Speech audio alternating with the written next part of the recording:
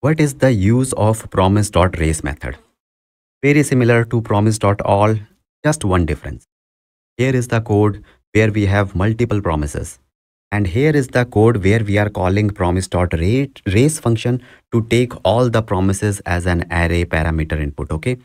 The difference is here, if even one promise will be resolved or rejected, then immediately either then or catch function of promise.race function will be called.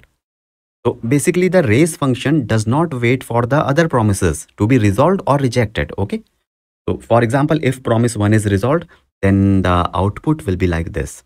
Just hello, no other promise result, no further execution.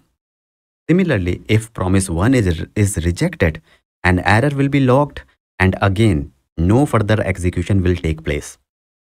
Finally, the point about some points about promise.race are promise.race is used to handle multiple promises concurrently. Second, promise.race will takes an array of promises as an input parameter and returns a single promise. Last one is promise.race waits for only one promise to resolve or reject. Great, now you know the answer.